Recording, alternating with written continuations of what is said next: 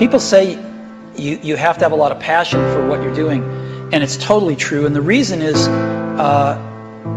because it's so hard that if you don't, any rational person would give up. So if you don't love it, if you're not having fun doing it, you don't really love it, you're going to give up.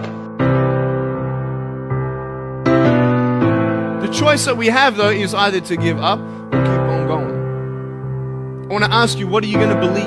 Are you going to believe in yourself? Are you going to believe everybody else's judgment on you? Are you going to believe people when they say that you're a failure and no one really likes you, no one really cares about you? I tell you, life is interesting. Life's a journey.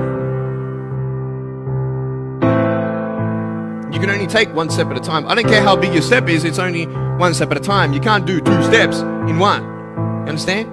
So it's like one step at a time. And you take steps in this direction, you take steps in that direction. Sort of get lost along the way, and sometimes you fall down. But I tell you, there are some times in life where you fall down and you feel like you don't have the strength to get back up. It should be impossible for me to get back up, but it's not.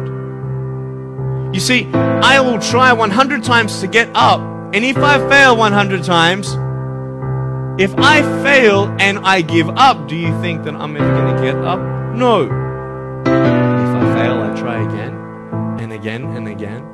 For as long as I try, there's always that chance of getting up. Does that make sense?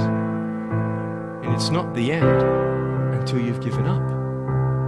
And just the fact that you're here should persuade you that you have a chance to get back up. There's still hope. Not giving in.